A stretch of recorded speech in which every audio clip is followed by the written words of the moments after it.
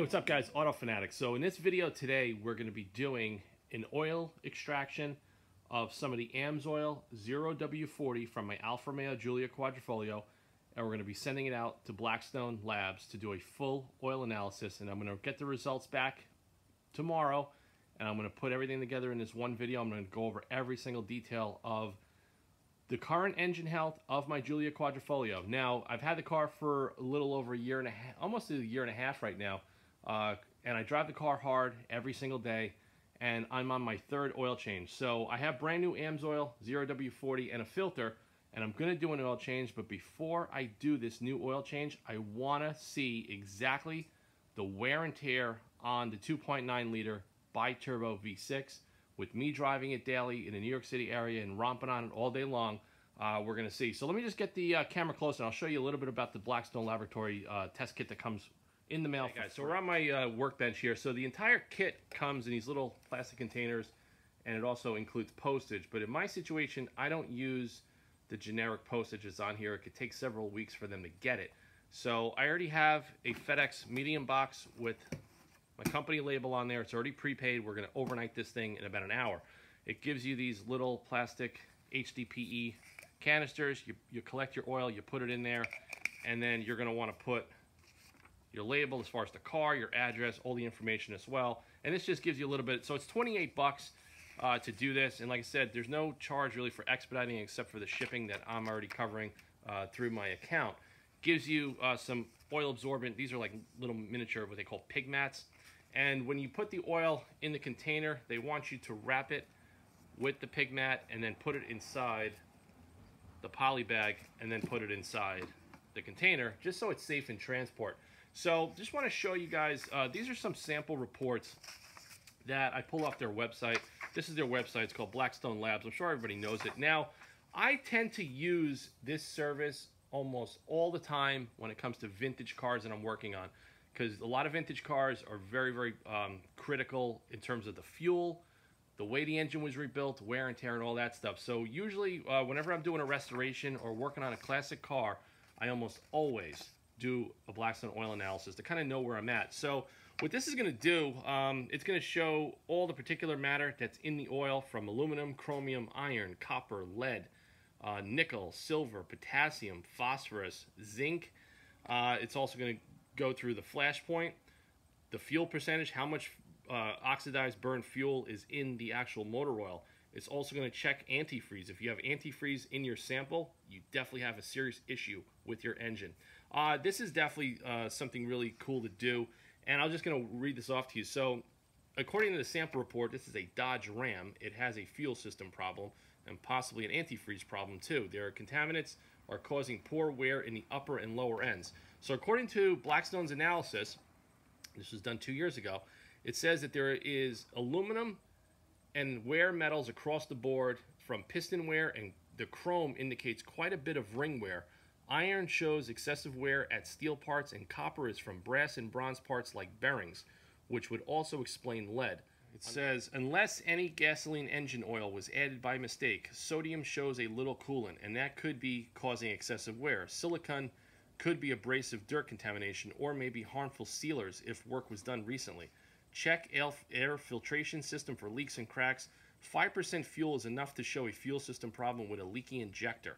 If fuel has been present for a while, it could be causing poor wear and tear. Change this oil and check for a problem and retest. So that's pretty much what we're going to do. So before I do the new oil change, which is going to be pretty straightforward, I'm going to show you guys exactly the wear and tear of my engine with me driving it, and we're going to see how well the AMSOIL 0W40 Signature Series Synthetic has been holding up in a 2.9 liter Ferrari designed bi-turbo V6. So we're going to be using my EWK.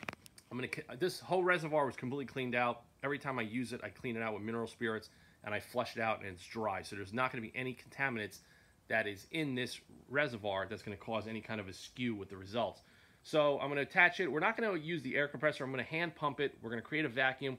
We're going to suck some oil out of the dipstick, just enough to send one complete sample container to Blackstone Labs. So let's get over to the car right now and let's get this set up. So first order of business, I just threw a folded fender protector on the front of the engine just while we're working on it so the tubes don't drag against the paint and cause scratches.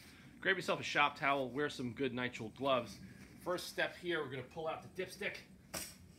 And you have to do this with the engine at operating temperature. You don't want to do it when it's cold, and I can still see, you can see the oil right there, how clean that oil looks.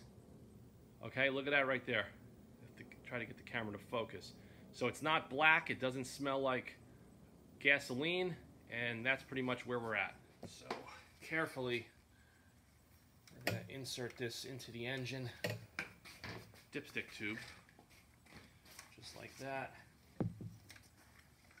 You're going to kind of feel it bottom out. Okay, so we're all connected. So let's create the vacuum. Give it a couple of pumps. You could already see the oil getting drawn up into the pickup tube. And we're just going to patiently wait. You could hear it dribbling into the reservoir. So that's why I put the fender shield. Probably a little bit more, and then we're pretty much good to go. And then I'm going to show you guys, we're going to disconnect this, and we're going to pour it right into the Blackstone Labs test container. Then we're going to release the pressure, just like that. So we're pretty much done. So we definitely extracted enough oil to do this test. You're going to see any remaining oil in the tube is going to go back into the crankcase. And let me get this disconnected and make sure I don't make a mess. And then we're going to go over to the bench and we're going to get this thing off the Blackstone. So put something down on your table. Always have a shop towel at hand. And just, this comes with a nice little spout at the end. And we're just going to tilt it and pour what we extracted into this container. Oh, geez, without making a mess. There we go. We made a little bit of a mess. Okay, so we're going to clean that up. Pretty good. But you guys saw the oil from the dipstick when I pulled it out. It's clean. This oil does not have any foul smell. I would smell it. So here's what we're going to do. According to what they want you to wrap the included pad just like this.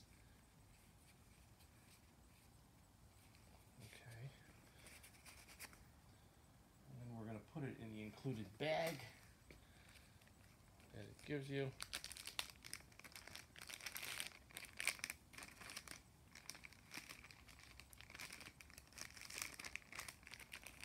Just like that. And the bag is going to go inside the container. Just like that. And we're pretty much good to go. So stay tuned to the rest of the video. When we come back in 24 hours, we're going to have the full oil analysis of my Alfa Romeo Giulia Quadrifoglio. I'm going to button the car back up, put the oil dipstick back in, and pull it out of the garage. And we're going to see what's going on. So this is pretty painless. These kits, they'll send it out for free. So stay tuned to the rest of the video, and we're going to go over the report together. So it is Friday evening, January 10th, and I just got the Blackstone laboratory report on my Alfa Romeo Giulia Quadrifoglio. Actually, I'm just going to go over this quickly with you and just go over some of the numbers and stuff, what they found. But like I said, this is still a brand new car. It doesn't have 20, 30, or 50,000 miles, and it's still definitely in the break-in phase. So here's some of the results we got here, and I'll just read over the report. So they said, Phil, iron tested is a little high compared to the universal averages, but at this point, the iron is probably just lingering wear in that hasn't washed out yet because the car is still new. It also could be related to hard use. That is a factor for this engine type. There was some water in the oil, but hopefully that's just sample contamination or a little condensation. There probably could have been some water in the pickup tube of my EWK extractor from when I washed it out a while ago. It doesn't appear to be from coolant. The fuel tested at 1.8% of the sample, and that may have thinned the viscosity a little, though normally this amount of fuel isn't enough to cause or show any problems. Check back to monitor. Now, the reason I did this test is that I waited 5,900 miles since I did my last oil change. Now, since I did the last oil change on the factory filled oil, my car, the first few months of owning it, it burned over 2 quarts of oil. That's pretty much normal on a lot of cars, and that's why you really have to monitor your oil. So aluminum is number 9. The universal average is 6. Chromium is 1. The universal average is 1. Iron is 76. The universal average is 33. But that's also relevant towards what type of engine and the components and how this was manufactured. So the iron is going to be high, and I'm going to mark that here with my highlighter. That's 76. Now, copper is 39. Universal average is 27. Lead, 0. Universal average is 7. Tin, 0. Universal average is 0. Moly is 167. Universal average is 110. Now, moly is basically a component and used in coatings such as the bearings on the crankshaft assembly or the wrist pins of the pistons. So that's very common to have that a little bit higher. So these are a couple of things that I'm picking up right off the top just from doing these oil analysis for so many years. So we have a little bit high on the iron, the moly, and nickel is 12. That's a little bit high as well. Manganese is 2, so that's normal. Silver is 3, that's about normal. Titanium is 0. Potassium is 5. The universal average is 2, and the universal average is 52. Silicon is 12. Universal average is 12. Sodium is 8. Universal average is 9, so the sodium is a little lower. Calcium now is 1,307, and the universal average is 2,041. Not really sure, but it could just be because of the oil compound that I'm using. Magnesium is 593. Universal average is 194. So the magnesium is high, but that's also, I think, in the oil that I'm using as well. Phosphorus, 676. Universal average, 837. Zinc, 760. Universal average, 956. So a couple other points that they brought up here. The viscosity at 210 degrees Fahrenheit is 59.2. The value ranges between 65 and 75. So that shows a little bit of wear and tear and a little viscosity thinning. And that's pretty much normal, especially on a car like this. There's no antifreeze. That's definitely good. The water is definitely from the sample or the extraction tube. And everything else shows good. So from what this report is showing is that this engine is still breaking in, and it's still not at its maximum potential yet, most likely. And like I said, what I'm going to do the oil change, most likely in a couple of days. And then come springtime, possibly May or June, I will repeat the test. They sent me another sample kit here. And I'll test it to see if these numbers go down as far as the common break-in numbers of an engine between the iron, the moly, and the boron. And like I said, those are pretty normal on a new car, and especially a turbocharged car, based on the components and what's going on in the manufacturing. So as a result, my Alfa Romeo Giulia Quadrifoglio is not going to blow up anytime soon. Runs like a top. There's no valve train noise whatsoever. There is not a drop of burned oil. The car performs absolutely flawlessly. And you saw the oil coming out of the dipstick. It looks clean as when I put it in a number of months ago. So I actually let the oil go a little bit longer.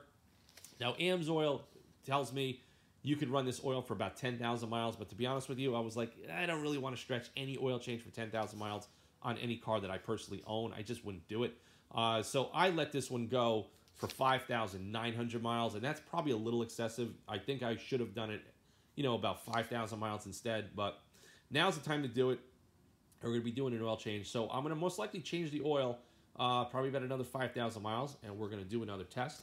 And I will update you guys with another exclusive video. And I will also put all of this content on the AutoFanatic website under the Lifestyle News section. Bookmark the page if any of you guys have this car anywhere around the world and are curious if you guys have done a similar test on your Alfa Romeo Giulia Quadrifoglio or your Stelvio Quadrifoglio. Please comment or send me an email. I want to know what your report shows, what oil you used, the intervals of the oil change, and exactly the mileage and daily use that you're driving your car as well. So hope you guys like this video. Like I said, I'm going to be doing another one of the Blackstone Analysis Labs on my brand new Shelby GT350R. And on that particular car, I'm at the almost at the 500 mile mark. The weather's just been not cooperating. I haven't been using the car, so we're going to drain it, the factory fill. I'm going to send out the factory fill to get tested. Then we're going to put the new oil in, probably about maybe 500 to 1,000 miles. I'm going to pull it out. I'm going to send that out to get tested. We're going to kind of monitor and gauge exactly where everything is, and I think this is kind of fun to share with you guys, and it's kind of interesting to see the changes. So this is a baseline. I probably should have done a test like this with the factory fill, but I didn't do it. I wasn't thinking about it at the time. But I think going forward, just it's kind of cool content and cool to share some of the technical aspects of this kind of stuff with you guys. I mean, I'm not an oil engineer at all to really understand a lot of this stuff, but I do understand about wear and tear of metals and the components of what goes into a natural combustion engine. So I'll see you guys soon. Please like, subscribe, and share, and stay tuned to the channel for more automotive content. And I'll see you guys on the next video real soon. Take care, guys.